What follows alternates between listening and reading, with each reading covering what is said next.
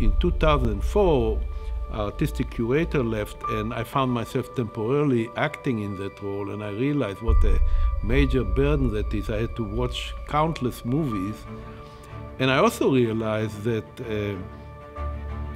no matter how much you understand movie, at the end of the day, if one person selects the movie, it represents one person's taste.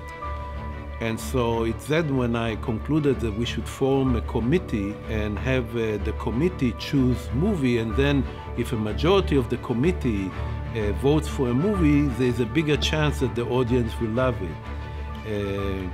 Of course, there's this saying that when you put 8 Jews in a room, you end up with 10 views.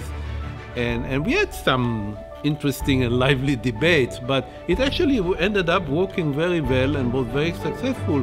And we use this model, we use it till today very successfully.